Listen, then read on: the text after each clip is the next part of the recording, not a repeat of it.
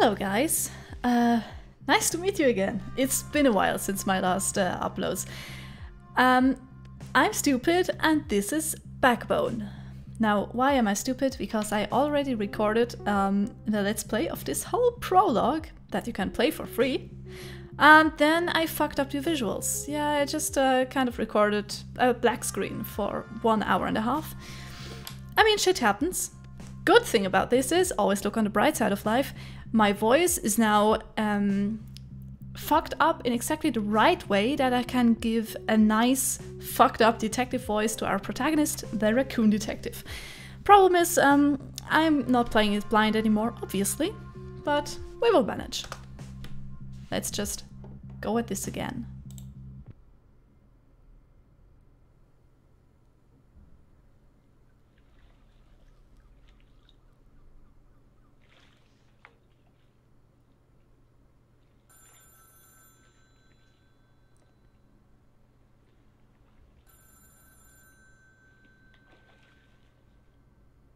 Sorry, missed your call. Yeah, no problem. 27 on the buzzer.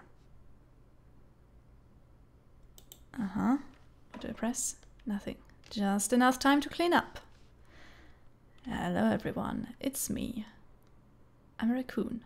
Use AD or W, yep, to interact with objects. So far so good.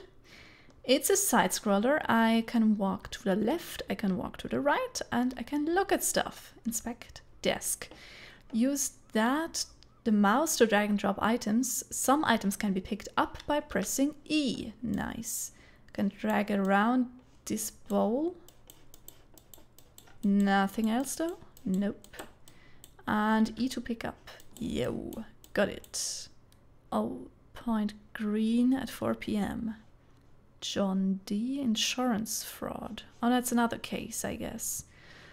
And dangly feet. I don't know what this is, but it's dangly feet. Close. Case files. Insurance frauds, lost cars, estranged lovers. Should probably get rid of some of these old case files. You could, but you could just keep them. They might come in handy. Go to the living room. Also, we have a bunk bed. I didn't catch that last time. That's the good thing if you play a game twice. You catch a whole lot of new stuff. Media set. And this damn thing stopped working a long time ago. Gotta hit Frankie up next time I'm in Fosdale. And when I have cash. So, never. Office? Yeah. Notes on a fridge. Call mom. Buy soap. Pay bills. Don't die. Yeah, emphasis on the last one. Photochemicals. Leaving developers in the kitchen is a sure road to poisoning. Or a great soup. Can never tell. Window. Hard to get tired of this view. Yeah, it's really nice. There are some flowers out there. I don't know how they are called. Wait. No, I don't know in English. I only know in German. And I really like how the light hits the bottles. It's beautiful. Place dishes. Yeah, I'll wash these later. Probably not. Yeah, there's already a bunch of them piling up. But we still have some clean ones up here, so we'll be good. I hope. Toilet. Toilet books, yeah. The Great Apes. The Great Story. Swell toilet read. Can we read it? Elliot Graham said it's best. Enlightening account on the last beacon of civilization and its masterful architects. Essential. Okay. Among many great stories, the Great Story stands out as the gripping yet edifying tale of our tenacious leaders and their crusade to usher in an era of prosperity for the city and the citizens. Okay. What is it talking about? Is that fiction or does it talk about the real world that we are in? I don't know. But I clearly missed some of that text the first time I played it. Office. Oh yeah, place chemicals. So apparently we have a photo camera and we can develop stuff. That comes in handy as a detective. Everything knows its proper place. We cleaned up. That must be Mrs. Green. Let her in. Okay, that's Odette. Excuse me, I'm looking for a Detective Lotor. We spoke on the phone. I'll try to pick the same things that I picked the first time. At your service, Mrs. Green. How's your day going? Truth be told, my back's killing me. Pregnancy's put real pressure on the spine. And please, Odette is fine. Your first kid? Third, actually. Huh, must be a handful. They can be, but they are the silver lining every day. I bet they're adorable. They are. Daisy, my eldest especially. She takes such good care of Elliot. So, how can I help you today, Odette? I understand this sort of thing is a routine in your line of work. It's about my husband, you see. I'm listening. He just hasn't been himself lately. Getting home at odd hours, making weird excuses. Have you tried to talk to him about it? Yes, but he gets difficult, like it's my fault. I just need to know if you can get proof of his infidelity. I need it for the court. Huh. Court? Are you filing for a divorce? That's right. And above all, I need something damning enough that custody won't be even a question. Your husband will want the kids? I can't take any chances anymore. But has he said or done something to make you think he would? This is a separate issue, one I don't want to dig up right now. Huh.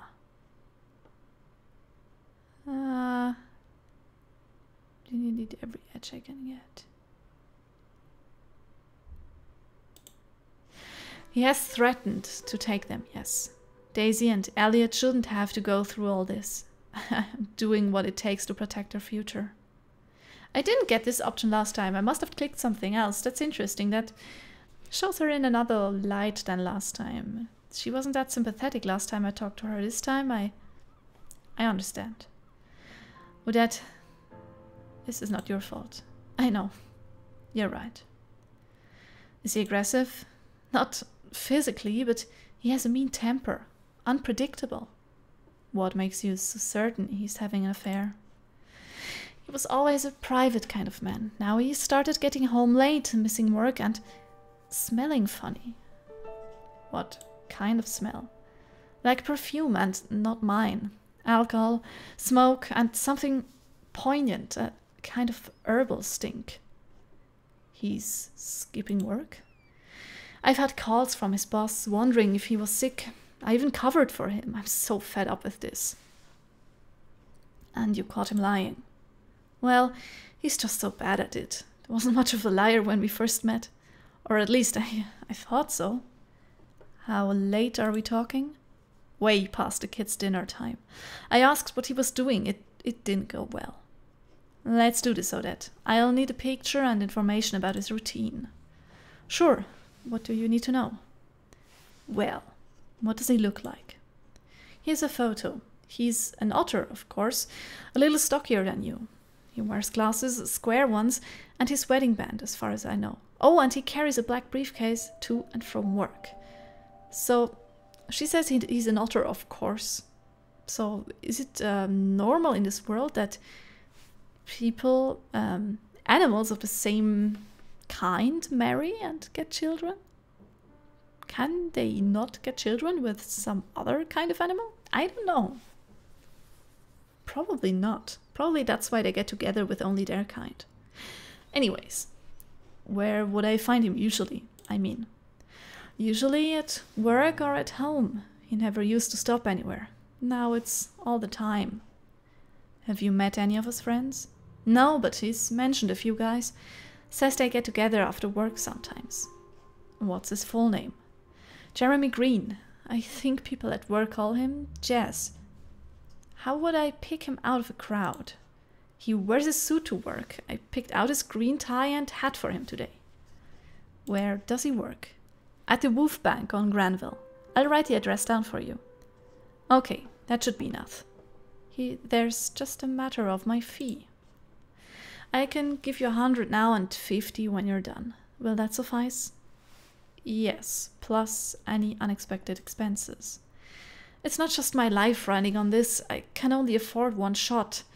What assurance can you give me that you're the right guy for the job? First time I picked this one, she wasn't too confident in me then, so probably this one. I care about my clients. Your problems are my problems. Don't let me down, Lotor. Mr. Lotor, I trust you with my life. Of course. I get right on it. Call you later tonight. Goodbye, Odette. I swear to God, my English is 100% better this time than the first time I tried to record this. Of course, reading everything twice helps, but also my English was a bit rusty. I mean, it still isn't the best of the best of the best, but... Ah, yeah, tab. Here we go. So, inventory is the photo of Jeremy Green. A picture of Odette's husband. Doesn't really strike you like a sleazy skirt chaser. Like a sleazy skirt... Yeah, never mind what I just said. A sleazy skirt chaser doesn't seem handsome enough. Maybe he's funny. Not very nice of you to say, my dear one. Here I can read all the notes that notes to self. Odette Green is about her. I'm not gonna read all of that again. If you want to, you can read it, or you play the prologue yourself. It's free on Steam. I'll link it in the description. Objective. Find Jeremy Green and evidence of infidelity. He works at the Wolf Bank on Granville. It's a good place to start. And we completed this one. Tidy up before the client arrives. Okay. And I cannot walk. I can only walk left and right. And the loading bar is a cigarette that slowly burns down. Because like every good detective noir detective... Wait, that doesn't make sense, but you understand me? I'm smoking cigarettes. Granville.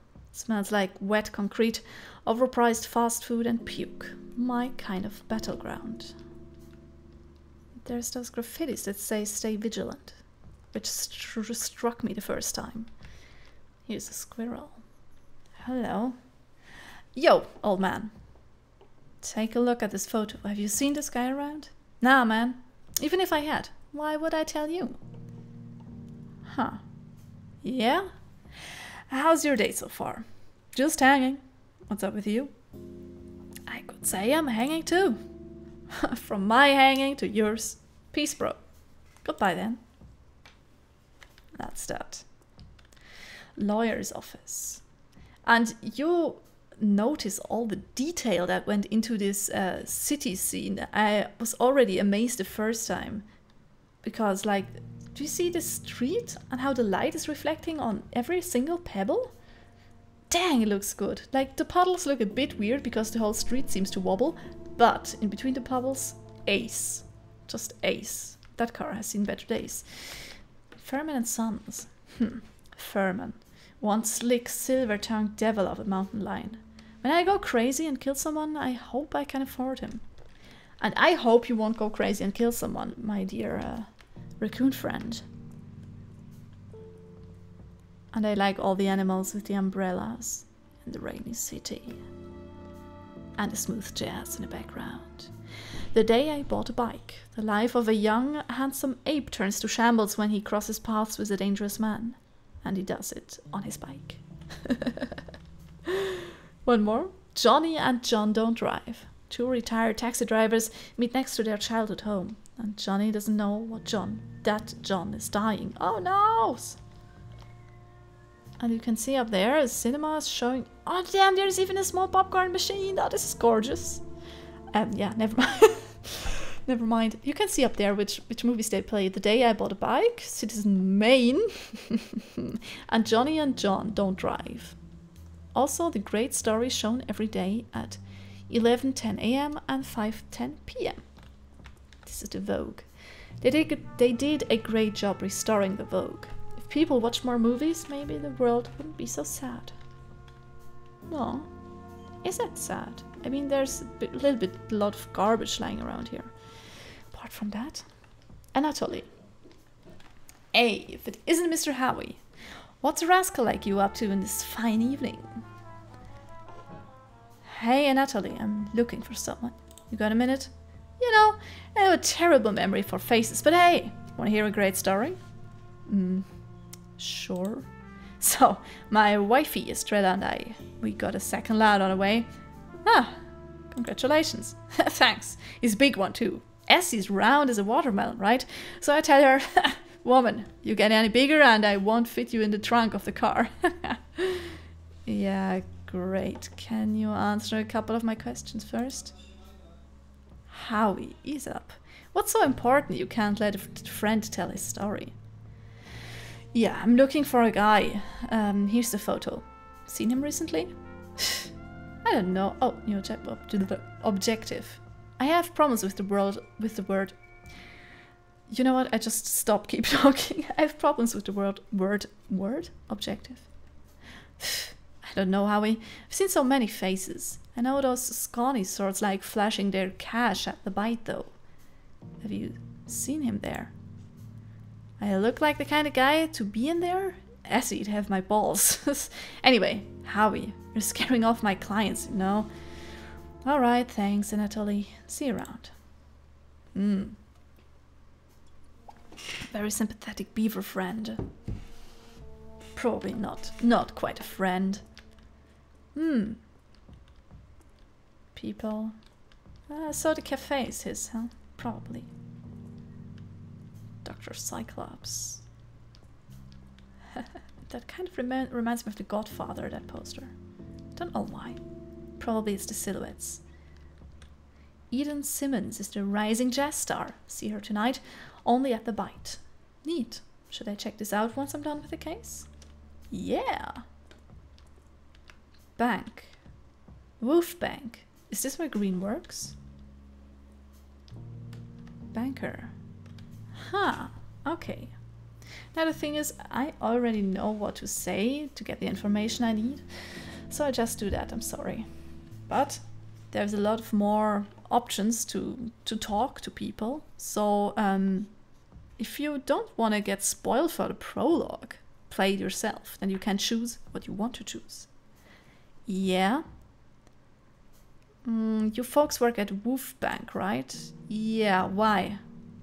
Is Jess around? And who are you? Oh, so you know him. Asshole owes me money. I've been looking for him anywhere. Well, say hi to Derek here, because you two are probably not gonna see your money again. Hi, Derek. When was the last time you saw him? Today, but the wimp ass left early. He's scared Derek's gonna split his wig. Okay. Did something happen at work? Heard his contract is not getting renewed. Bastard had it coming. Did you boys spend time with him outside work?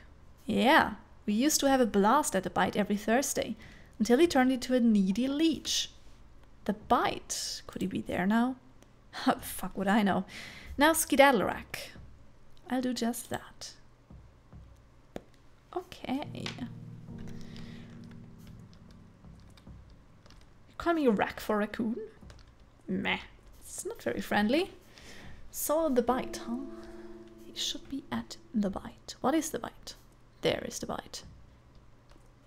Swinging tails. Huh. Interesting. Looks a little bit raunchy, the place. Might not quite fit in with this fancy crowd. Thankfully, I'm a charming boy. Well, no, I don't know if that helps you here. Bouncer. No entrance for raccoons. Goodbye. I'm sure we can arrange something, big boy. What do you need? Give me a personal invitation signed by the great apes and I'll let you in. Deal? Sure. Bye. Won't let me in.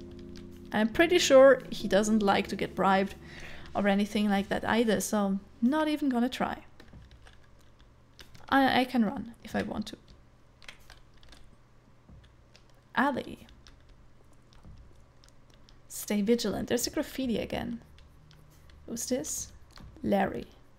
I mean, of course, I already know who it is, but I wondered the first time. Howard. Well, I'll be damned. Is that you? Larry? It's me. It's been too long. What's going on, old man? Who are you calling old, you old rascal? Alright, that's fair. Plus, these rags likely don't have my appearance any. I didn't expect to see you here, to be honest. Well, who really expects to see anyone of note in a back alley? What's going on? What are you up to? Wait, do you live here? Live? Have you seen the tough crowd here? I live at the bridge now. It's not as bad as it sounds, I guess. Ah, I'm so sorry, Larry. Can I help you in any way? Not really. Thank you, though. Now, what's your deal? Have you seen an otter guy around here recently? You know, I'll tell you later. No, I'm gone asking. What did he do? Awful things to his pregnant wife, can't tell, client confidentiality. Nothing serious, just messed up his marriage. Ah, like they do. What's he like? That's not right. That's it. Or I'm showing him the photo. Haven't seen him, sorry.